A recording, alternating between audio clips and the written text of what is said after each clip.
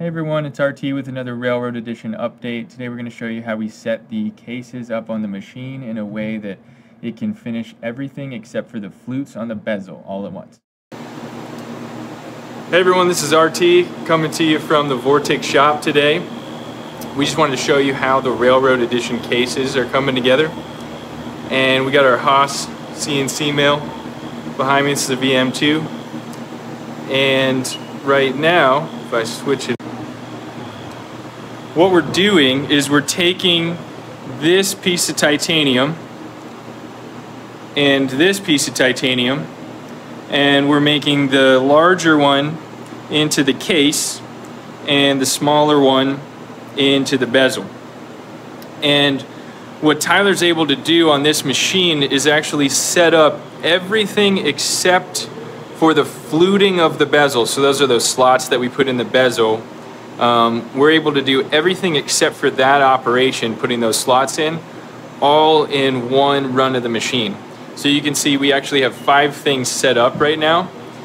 And coming closer to me right here, again, we're taking this block of titanium, that's going right here in the center, and this is obviously before and after, right? So here's your after shot of the case. That's your first operation on the case.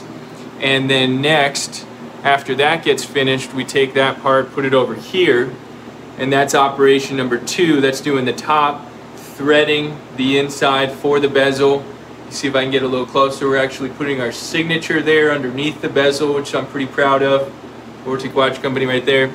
And then once that operation is done, then it comes over here, gets onto the 4th axis, and that's where we actually put the holes in the lugs.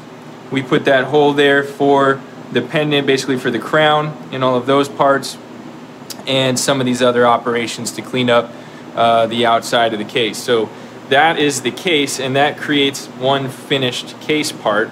And then next we have that smaller piece of titanium. That's what the bezel is getting made from.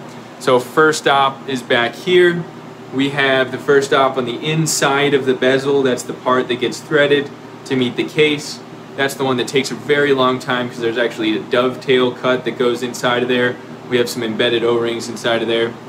And then finally we have the second operation on the bezel, and that is before we put the slots or the flutes in the bezel. So this operation on the machine, all 5 of these steps, all 5 of these parts, takes about 4 hours of machine time.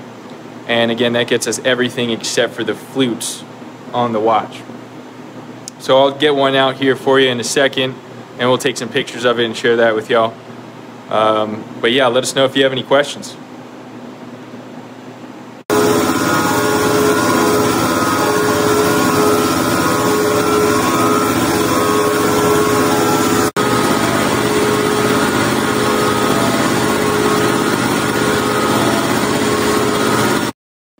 And that's everything we wanted to show you today. Now it has threads. So the bezel will be removed with a couple of turns on and off with a standard thread system. All of that's functioning great.